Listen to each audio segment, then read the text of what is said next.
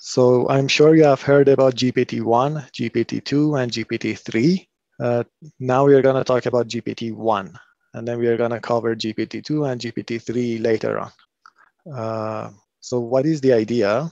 The idea is the same as what we saw for Elmo, but now you're using the decoder part of a transformer rather than LSTMs. Again, you have unsupervised pre-training. That's your corpus. Your task is, given the context, predict the next word. Now you're gonna have a transformer decoder rather than an LSTM. That's your context vector of tokens. Then we know that for transformers, not only you need to do word embeddings, but also you need to do position embedding because you're processing the entire sentence in one pass in parallel. And then you're gonna have multiple blocks of transformers. These are like multiple layers of LSTMs. So you're stacking one layer on top of each other, and you're gonna have L layers. L is counting the layers. Each one of these guys is a sequence. A sequence goes in, a sequence comes out. Then you can take the last layer, the output of your last layer, multiply it by a weight matrix. That's going to give you your probability of the next word. That's your pre-training. So you do your pre-training on your unlabeled data. It's very simple. The only change is that you're using a transformer decoder. You are not using an LSTM anymore. Then you can do supervised fine-tuning. Somebody gives you a new data set. This is a labeled data set. Previously, this is unlabeled. This is labeled. This is unsupervised. This is supervised. You have your input tokens. And let's say your task is sentiment analysis, classification. A sentence goes in, then you need to say the probability of that sentence belonging to a class. What is that? And then you're going to have the corresponding label. This is input data, output data. You can take the last layer, and from the last layer, you can take the last entry of your sequence. This could be your final transformer blocks activation. You take that, you push it through a softmax. It's going to have its own parameters, and that's going to give you the probability distribution. Now you can have a loss function corresponding to this objective, your classification objective. Let's say this is L2, you had L1, and then you're going to optimize this. You're going to fine tune these parameters. So you're going to optimize this WY in addition to fine tuning whatever parameters that you had in your transformer. And that's how you're doing your transfer learning. If you have only L2 of C, you might run into trouble because you don't have enough data sometimes. You can add the unsupervised loss that we just defined up there, but now on the corpus, on the labeled corpus. And then you can try to properly weight the two, okay? That's gonna give you a loss 3, and that's what you're gonna optimize during fine-tuning. So this is a paradigm of pre-training, fine-tuning. You pre-train on unlabeled data, you fine-tune on supervised data. So let's see the type of tasks that you're gonna have. You take your text and position embedding. That's your text and position embedding. You push it through your transformer, and you can have 12 of them. L here is 12. Because we are dealing with the decoder part of our transformer, this is masked multi-attention, multi-head self-attention. And then you had a layer norm, you pushed it through feed-forward neural network. So we covered the decoder part of a transformer last session. And then you have two heads. One is the task classification head, which has its own WY. And then you can have a text prediction, predict the next word. It's going to have its own head, it's WE. So let's take a look at some of the tasks. You can do classification.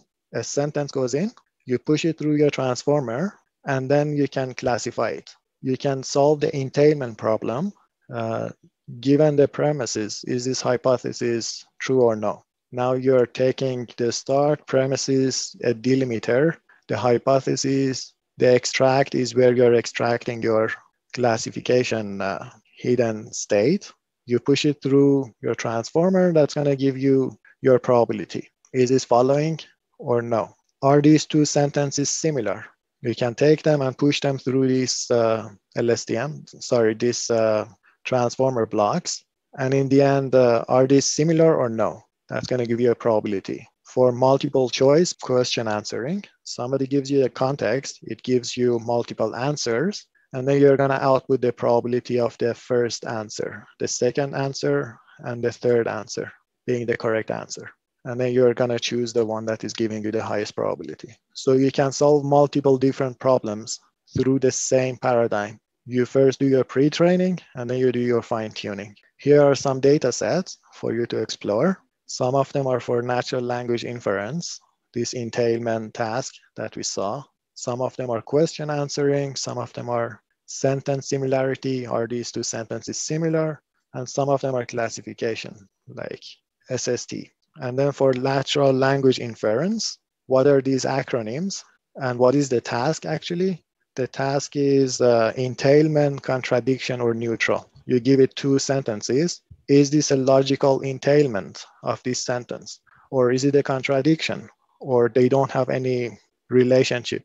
The relationship between them is neutral. So SNLI are coming from image captions. MNLI, this multi-NLI, transcribed speech, popular fiction, and government reports. QNLI is coming from Wikipedia articles. SciTale are scientific exams or science exams. News articles, RTE. Semantic textual similarity, and corpus of linguistic accessibility, that's COLA. And that's a classification task. So using the same paradigm, you can first pre-train, fine-tune, and solve multiple different tasks. And these usually are much smaller data sets compared to unlabeled corpus that you find on the internet. Any questions? So the supervised fine-tuning is task specific? Exactly. Okay. So this supervised fine-tuning depends on the objective function that you have. But the architecture is the same. You are just changing your inputs, and then the output, you're modifying it a little bit. Any other questions? These start, extract, delim are special word tokens? Yes, exactly. This is the start of the sentence. You can say that's the end of the sentence token. Okay. The other question I had was the position embedding matrix just gets linearly added. So every single H0 gets exactly the same position embedding? No, so the notation here is a little bit sloppy. Don't worry about it. You're just reading off the position of this matrix. So you have a large matrix that is mapping 1 to a vector, 2 to a vector, 3 to another vector, and then you're reading off the corresponding entry. So should it be the ith entry? Would it be closer notation to just put a parentheses around WE plus WP, and then your U vector gets multiplied into both of those to select? Yes, don't worry about the notation. Okay. The notation, don't worry about it. That's fine. As long as you get the concept, that's fine.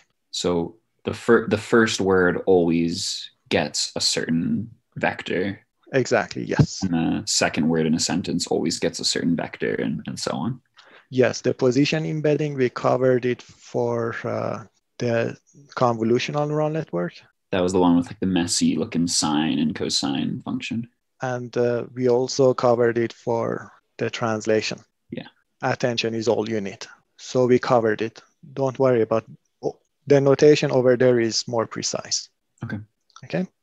There is a question on the chat. One detail I missed from last class is how you do your class prediction softmax from the last layer of your transformer. Since you have a variable number of vectors, do you just do the class prediction from the last vector in the sequence? Yes. So that's exactly what we are doing here.